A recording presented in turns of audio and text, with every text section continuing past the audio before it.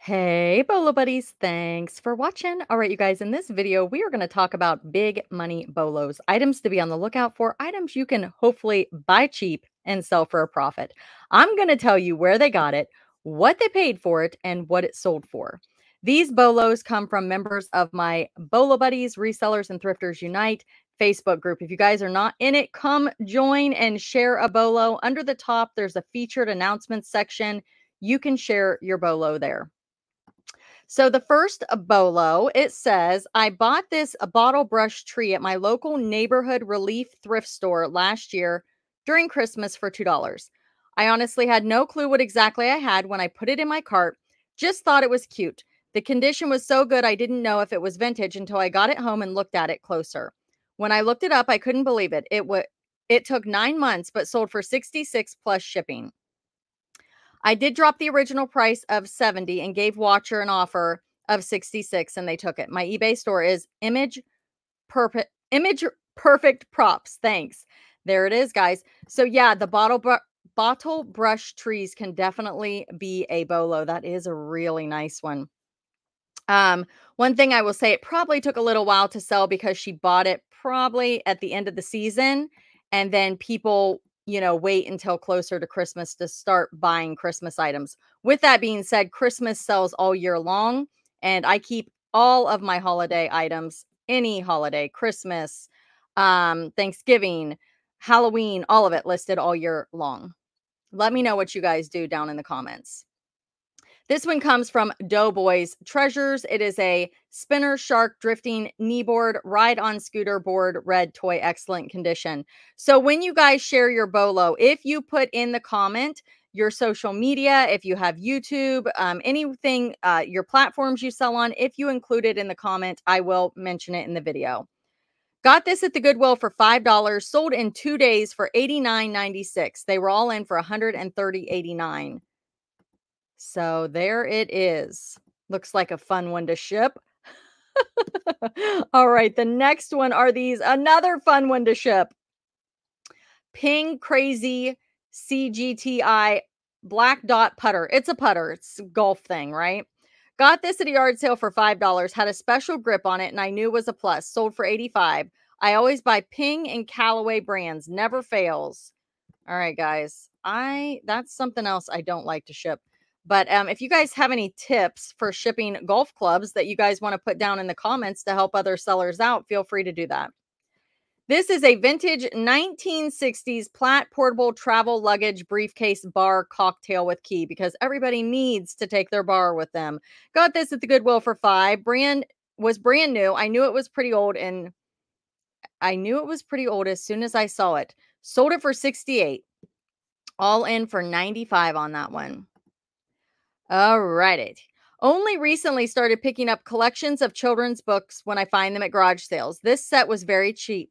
Believe my cost of goods was $5 because they wanted them gone. Took a month to sell on eBay, but went for full asking price of $100. Yeah, this is a good one. I've heard of this one before. 27 value tale books, Spencer and Johnson, Education Homeschooling. So there you go. They're little life lessons for kids. And I have definitely seen this one before. This is not a fluky thing. These do sell. So $100 on those. Awesome pickup. All right. Now these right here are not big money bolos, but I'm going to explain what they wrote so that you guys understand why they're sharing. This one I'm going to include 6 links on. I've recently begun diving into selling cookbooks. They're super easy to list and ship. So I love easy to list, easy to ship, easy to find, and cheap, right? Let's see. So if you're just starting out and you are a patient seller, want to be a long tail seller, which means that you buy it cheap and you hold it and you wait for the right buyer, cookbooks are a great thing. If you're not patient, probably not the best thing. Now, you may get lucky and find a rare one because there are some that go for big money. It says they are, let's see, the cost of goods is also really cheap. So even when I make bad buys, I don't feel bad about redonating. In the case of these books, they were bought as lots and my cost of goods was certainly under $1 each, oftentimes under 25 cents in the case of the ones that are like pamphlets from the supermarket. I'm usually looking for ones that have interesting specific cooking subject matter, are spiral bound, or older than the 70s. Bonus points if it's got cross collectible subject matter, such as sports cookbooks or brewery cookbooks or regional cookbooks. The fewer results that get returned when searching for them on eBay, both listed and sold, the better. Many times I'm the only person selling a specific vintage cookbook. These usually don't sell overnight, but there is probably someone out there who has an entire business model just selling vintage cookbooks as a side hustle. The best places to find them are estate sales, and it's usually the number one spot that estate sale planners overlook. So this one sold for $12.99, and this one's about candy. This one sold for $12.99, and it says 159 recipes from Norway. A lot of times also, guys, neat graphics. People will pick these up for junk journaling and different things like that. So junk journal would be a great thing to put in the title, junk journaling or crafting. What's cooking with the Brewers' Wives Baseball Cookbook. So there's that one, $19.99 on that one. So again, cool pictures. This one, our favorite recipes, $29.99 on that. So that one is recipes from St. John's Guild Church Spiral Cookbook. And see, it's old. It is very old. Pretty cool, right? $29.99. That's a great profit. This one is the Hungarian cookbook, and I don't know what they took on this one. And this one is a touch of wine. And what's cool about this is just a little guy. Little pamphlet, guys. And I don't know what it sold for, but took a best offer on that one. This guy right here, all social media, YouTube, retro rewinder. I got this at a yard sale on a huge toy buy. I got all kinds of horror and sci-fi related toys from the early 2000s. I paid a total of $400 total, so have maybe 5 to 10 into this. Sold for $350 for just one toy. So almost made their money back on the one item. RoboCop. Ha! How cool is that? That is rad. All right, let's look at the next one.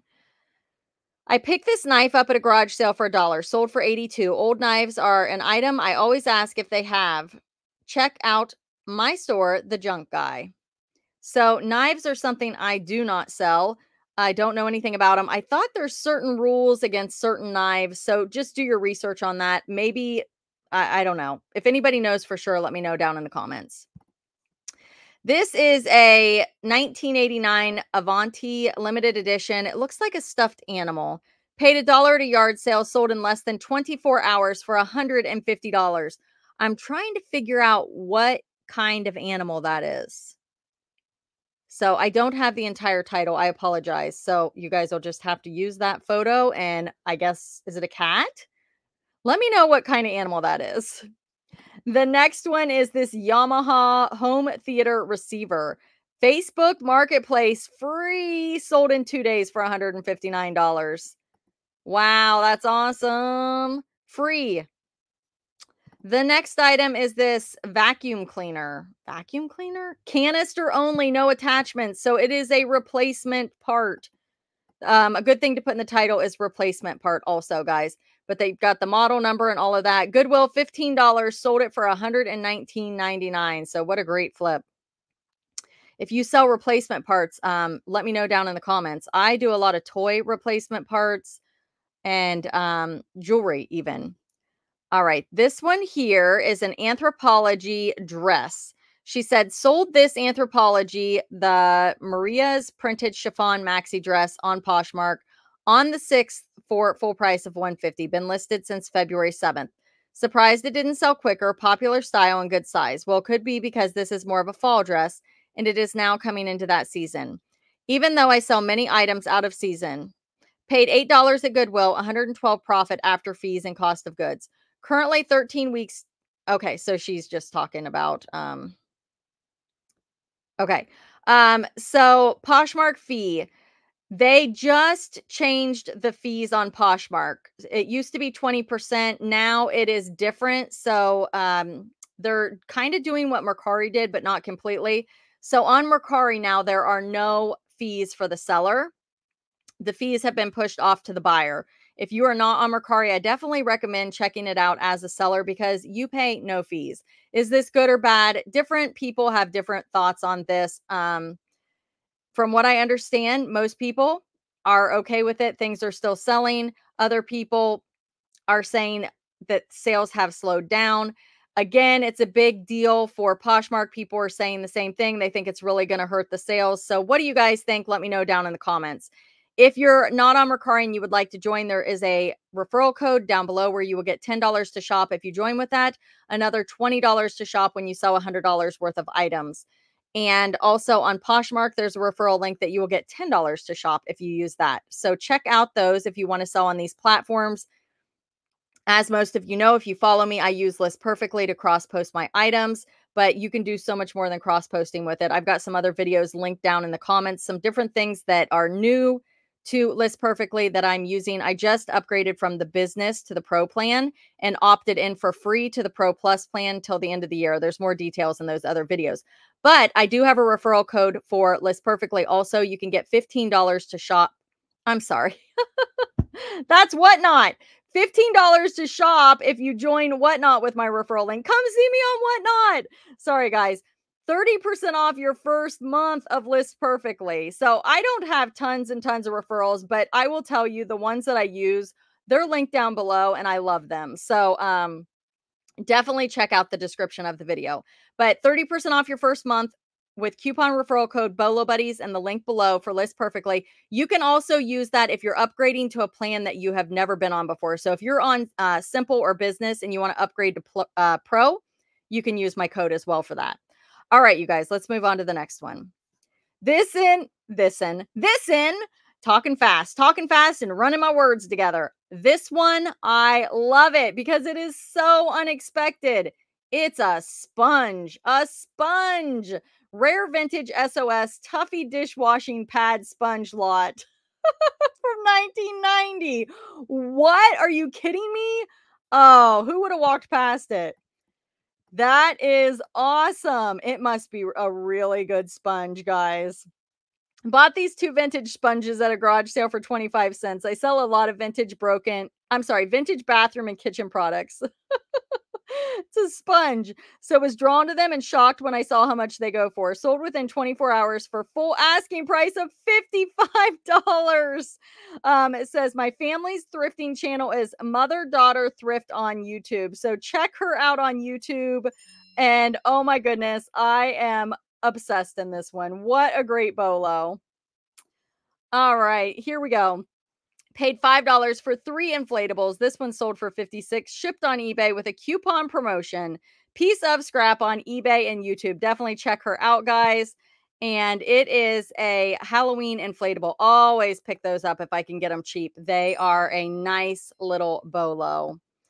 The next one is also from Piece of Scrap, and she sells a lot of clothing. So if you guys are into clothing, she's got great bolos. Paid $5 at Goodwill, sold on Poshmark for 80 plus shipping within weeks of listing. Piece of Scrap also. So it is a Nike reversible puffer vest.